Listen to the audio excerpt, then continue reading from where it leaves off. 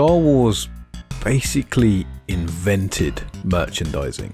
Before Star Wars, merchandise did come out to promote films and TV shows and stuff, but never before had it really been done to the scale that Star Wars established. And when it came to the end of the 1990s, George Lucas applied what he'd learned to drip feed the fact that a new Star Wars film was on the way. I don't think a film before or since has had so many games and software products released just for the purposes of promotion. So let's take a look at the magic, the mystery, and the monstrosity of the PC multimedia flotilla for Star Wars Episode 1. And this gives me the perfect opportunity to finally unbox and use my Jar Jar Binks PS2 mouse. Oh, listen to that.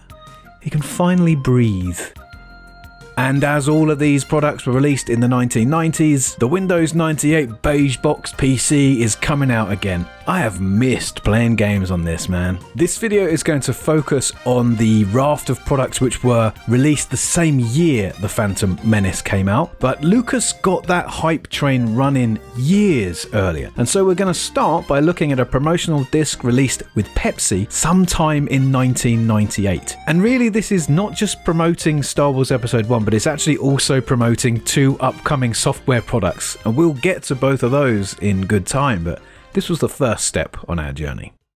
Next, in late October 1998, we had Star Wars Behind the Magic. Now, this isn't a game, this is an encyclopedia. People of a certain age will probably be well aware of the CD-ROM multimedia format and just how crazy everybody was for this in the 1990s. Products like Encarta, Home Cooking with Julia Child, the Eyewitness encyclopedias, these things were everywhere. It was madness. This is a really good encyclopedia. It's a 2-disc encyclopedia on basically everything in Star Wars up till that point. It's got some behind the scenes stuff from the original trilogy, it's got sound clips, it's got videos, it's even got some stuff from the EU, which is awesome. There's stuff in here from Shadows of the Empire. Dash Rendar's in here. And what makes this relevant to this video is that it also has an Episode 1 preview built into the game. This is almost identical to what was available on that Pepsi disc. It's behind the scenes photos, sound bites, and all that kind of stuff. What's interesting to me here though is Qui-Gon Jinn doesn't even have a name yet, and the title of the film hasn't even been released.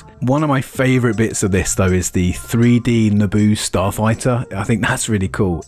And that Naboo starfighter link lets me segue very neatly into December, Christmas 1998. Rogue Squadron comes out on the N64 and the PC. This isn't an Episode 1 game in the slightest, but Lucas was sneaky enough to get Factor 5 to include a Naboo starfighter in the game. Rogue Squadron was released nearly a full year ahead of the Phantom Menace, but it included a secret hidden cheat code to unlock the Naboo starfighter. For the PC version, this was actually added as a download, so you had to download a patch from the old LucasArts website. If you buy this game on Steam and GOG though, that patch is actually included as standard, so that's also pretty cool. Technically, you could say that this doesn't count as a Star Wars Episode 1 tie-in game, but if you did say that, then I don't think you like having fun.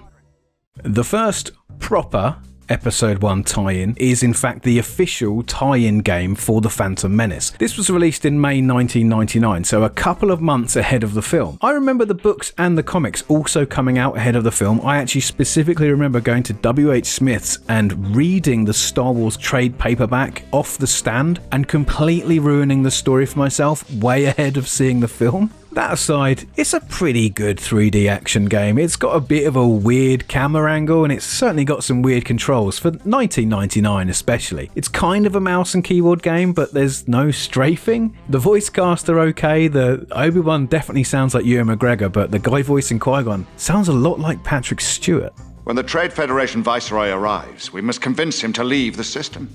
As this is a full tie-in to the film, there's way too much here for me to show. I can only really show a fraction of it in this video, but this is one I will definitely make a longer video about. I mean, late 90s CD-ROM era 3D games? Come on, that's my brand.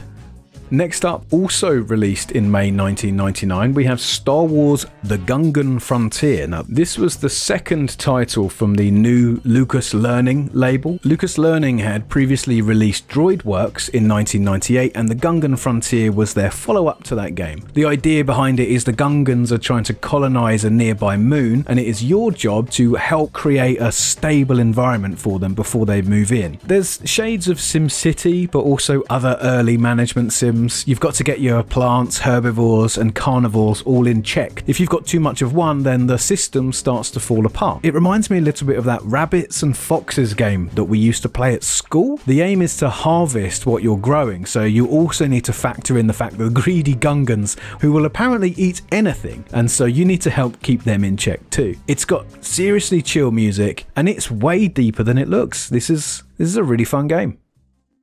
On June 4th, 1999, 1 month ahead of the film, Star Wars Episode 1 Racer was released for PC and N64. This has got to be the most famous game released as part of the Episode 1 flotilla, and for good reason, especially on the PC. You could so easily have been a snobby PC Master Race brat back in 1999, running this in 1280 by 1024 with a bunch of graphics options, running in a full 60 FPS, supporting not just keyboard and mouse, which I found really hard by the way, but glorious joystick support, so the cyborg can come out and play as well. Just incredible. There's nothing I can say about this game that just hasn't been said already, but pod racing is just such an iconic part of Star Wars. You know, it's that bah moment in the trailer. Wow, just one of the absolute highlights of the entire film, and LucasArts got it absolutely right by zeroing in on this one aspect and making a game out of it. Imagine playing this in the run-up to Episode 1 and then just being so gassed to see it realised on the big screen, recognising all those turns in the Boonta Eve Classic because they've played that level in the game.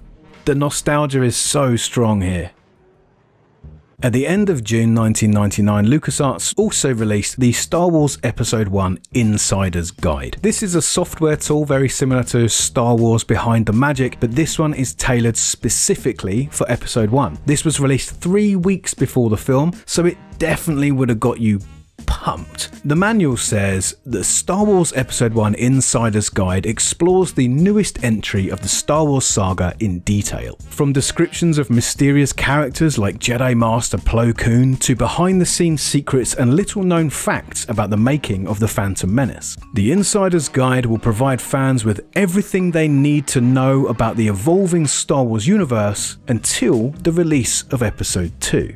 And that is my jam. All of the names that can be learned, all of the locations and the guns and the aliens, and this is no different. It's clearly designed that you would be playing this after you'd seen the film. Oh yeah, there's some serious spoilers in this. Oh, look at my boy Jakey. Oh, we did him dirty, gang, come on. And my boy Ahmed. There's another one as well. These two heroes. Star Wars Episode 1 Insider's Guide has got everything. It's got videos, it's got sound clips. It's working! It's working! It's so in-depth that I couldn't get 1% into a video like this. There's a whole section of behind-the-scenes making-of footage well ahead of DVD extras. It even has the entire script of the film with little images and tooltips scene by scene. This isn't just a cheap promotional tool, this is a really well-designed software product. I really like this. And with 6 products in the bag, The Phantom Menace is finally released in cinemas on the 16th of July, 1999.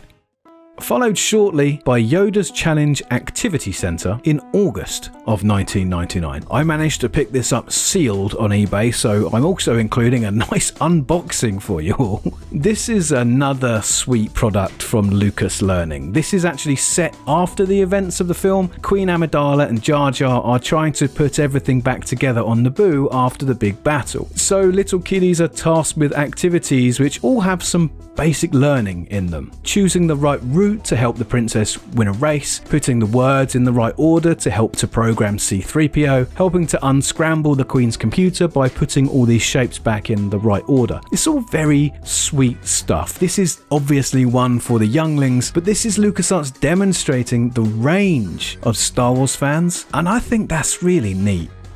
And then finally, in September of 1999, Star Wars Pit Droids was released, another product by Lucas Learning, but this time a little bit more grown up. This one is obviously designed for slightly bigger kids. I don't actually own this box because I missed out on a bit of a bargain on eBay, but not to worry, life finds a way. Pit Droids is essentially Star Wars Lemmings. The story is that Watto got a bargain on a big job lot of Pit Droids, and he needs your help to get them all the way across Tatooine to eventually get them to the pod racing arena. Each level is a series of pathfinding puzzles. There's logic gates, some of them are rhythm based. It's really clever how they think of so many different levels for this, and it's loads of fun. Probably the most genuinely fun game actually in this video. I had a really good time. I'm playing on easy just to capture some footage, but I got stuck quite a few times. There's some real head scratches in it. I could see this working now as a mobile game or like a casual puzzle game, and it's a bit of a shame that this isn't available on digital platforms. The Phantom Menace was of course released on home video the following year, April 2000 to be exact, and there is a whole bunch of software that was still released around that time, no doubt to help promote the video release of the Phantom Menace. As I said, this video is always going to concentrate on the products released in 1999 around the cinema release, but just for the sake of completion, the following games definitely count. They just weren't ever my intention to put them into the video. Lucas Learning released another 4 pieces of software in 2000, Anakin's Speedway, Early Learning Activity Center, Jabba's Game Galaxy, and Jar Jar's Journey. Each one of these titles is focusing on a different area of learning. Jabba's Game Galaxy focuses on math, Jar Jar's Journey is about reading comprehension. These are all good. And then the last PC game which was promoting the Phantom Menace was Battle for Naboo, released in December of 2000, again on N64 and PC. It's a decent enough game, it's relatively passable, it covers the events of the Phantom Menace, it uses the engine and gameplay of Rogue Squadron. It is another Factor 5 game, but this is more of a licensed shovelware, so it's a game that is often overlooked when people talk about Factor 5. As I said, I was only ever going to talk about PC stuff in this video, but there's also a bunch of console games to consider. Episode 1 mania was real, and it kept on giving. LucasArts really helped to bridge the gap between the Phantom Menace and Attack of the Clones. If there was a point to this video, it would be, blimey, look at all those games.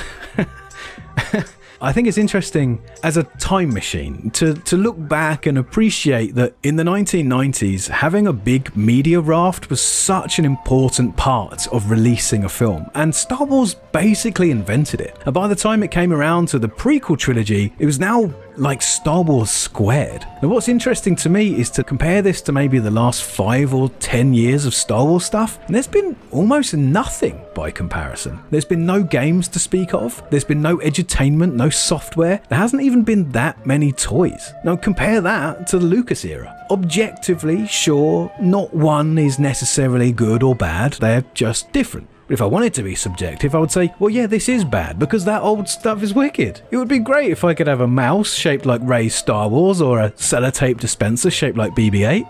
Oh wait, no, they might actually exist. I should look that up.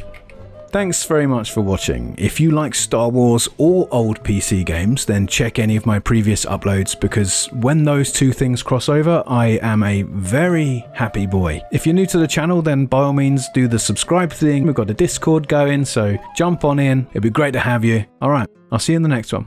Ta-da!